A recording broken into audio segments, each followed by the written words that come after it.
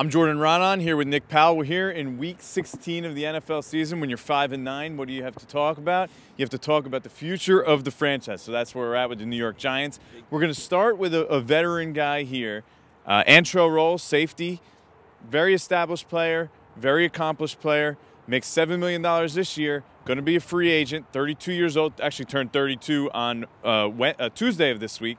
So do you re-sign Antrel Rolle? Would you like for him to be back here with the Giants, and under what circumstances? I think it's a tough call. I'm leaning towards moving on personally. I think when you look at his age, when you look at his production this season, which has been, kind of so-so. He's had some good games, but really the kind of impact, big plays that you expect from Antrel Rolle that he made last year and the previous season. 6 interceptions last year, 3 this year, right. 2 sacks, 0. His tackles are down more than maybe every other year. So you factor all that in, and you factor in the fact that the safety position has been kind of a black hole for the Giants this year. They've had trouble covering tight ends. They get beaten a lot in the middle of the field. I think that's a position they really need to get younger and faster. And look, Rolle's been a great player, but but that's and I'll look at the other way. That's part of the argument of why you need him back. You need at least that one veteran guy that you could plug in there. Okay, maybe he's not the player he was 3 or 4 years ago athletically,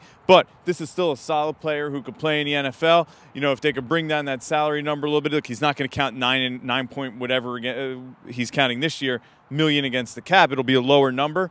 He could still play in this league. He's still shown that. He's still one of their better defensive players. I think the real key here is you look at middle linebacker John Beeson.